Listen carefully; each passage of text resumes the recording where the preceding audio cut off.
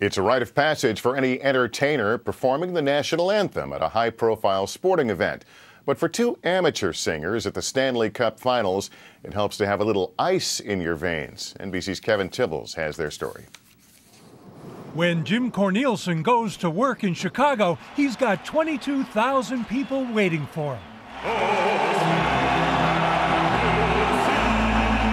And boy, do they appreciate what he does for a living.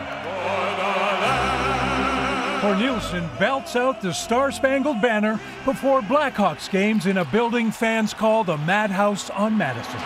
This is as close to being a rock star as an opera singer is ever going to get. For years in Chicago, the anthem has become a deafening show of pride and spirit. But now, with the Blackhawks playing the Boston Bruins in the Stanley Cup Finals, there's a little friendly competition. Because this fellow, warming up his vocal cords, is Bruins anthem singer René Rancourt. It's getting there. Oh, say, can you see? He's been doing it for nearly 40 years, always ending with his signature fist pump.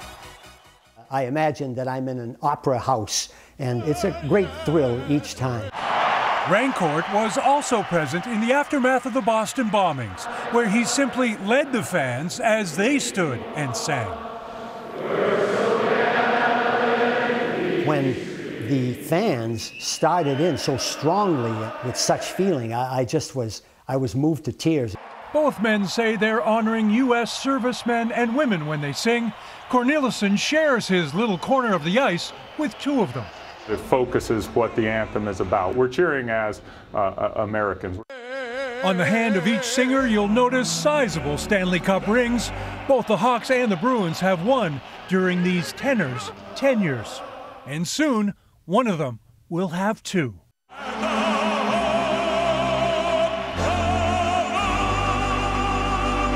Kevin Tibbles, NBC News, Chicago.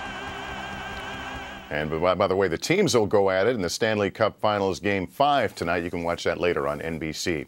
That's NBC Nightly News for this Saturday. I'm Lester Holt reporting from New York. I'll see you tomorrow morning on Today, then right back here tomorrow evening. Good night.